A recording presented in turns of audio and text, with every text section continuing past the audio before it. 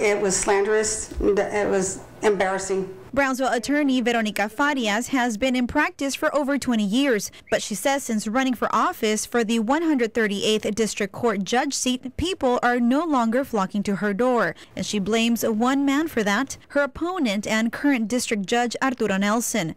She claims as the election this past summer got heated, Nelson resorted to, quote, digging up the dead and bringing to light cases from 2008 and 2011 that Farias was named in, but were expunged, which means they are not just dismissed, they are obliterated, erased, non-existent.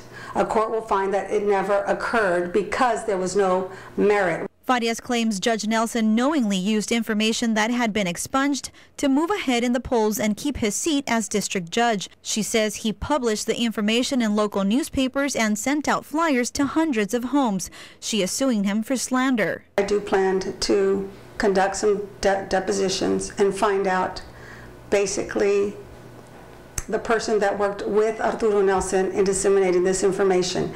Now, as far as it going through and being approved by the candidate, it must be approved by the candidate. Farias is suing for $3.3 million in damages. She says it's $300,000 for personal damages and the $3 million because Nelson abused his position as district judge. Now, when a district judge violates that law, he and of himself, to gain a personal advantage over somebody because of a political campaign, that's total disregard of the law that he in and of himself is supposed to purport.